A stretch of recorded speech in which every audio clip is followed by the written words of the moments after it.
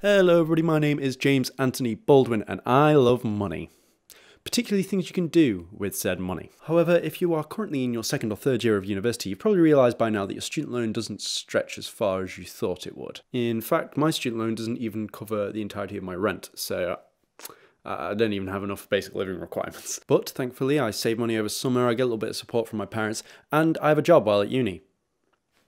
That's not always the case though. I mean, a lot of my time in first year was spent scraping the barrel, eating absolute garbage for food, and then going out was a pipe dream, let's be honest. So here's a little video for people like yourself that are dealing with the same issues I was on how to make your money go further at university. First things first, budget. I know it's obvious, but come on, it's the most important thing, so we've got to talk about it. I just found this really good mantra on the UCAS website, which kind of like helps you decide whether something is applicable for your budget plan. And it's really useful. Okay, listen to this. Basically, if you're completely skint, then you got to ask yourself, do I need it? Can I afford it? And can I get it cheaper anywhere else? And if you're not completely skint, then you got to ask, will I use it? Is it worth it?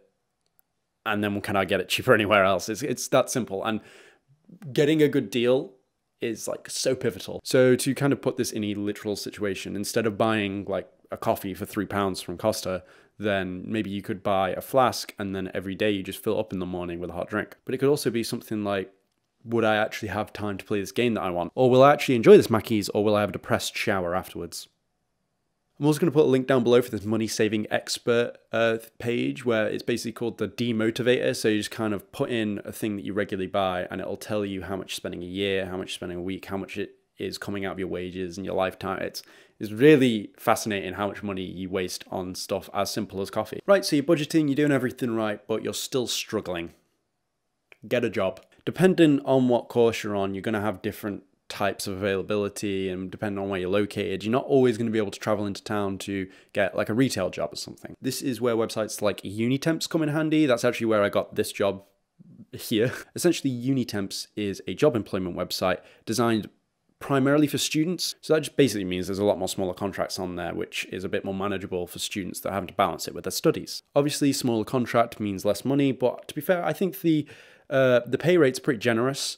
And if you enjoy it as well, then maybe it's just the little boost that your wallet needs. And oh my God, do not underappreciate the value of a student deal. You can get a cheap rail card, free Amazon Prime, 30% off Pizza Express, or maybe you'll just get a free McFlurry with your Mackies meal. Just whatever you do, if you're going to do a big purchase, make sure you Google for offers before you do it, because I guarantee there's going to be something at most places. By the way, don't take this as an excuse to buy more things. I made that mistake last year. Finally, overdraft. I've left this to the end because I think it really should just be a last resort. Too many people go straight into their overdraft in first year without thinking of the repercussions. I mean, just please do remember that an overdraft is a loan. It's not free money, okay? So you're going to have to repay that at some point.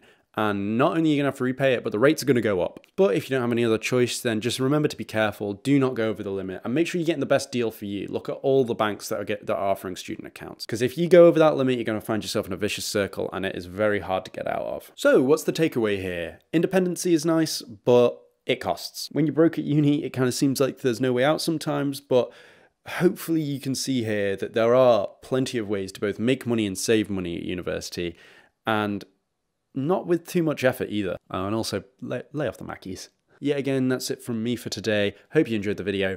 As always, if you got any more questions, just drop it down in the comments or drop us a message on our social media at StaffsUni. But with that in mind, I'll see you in the next one.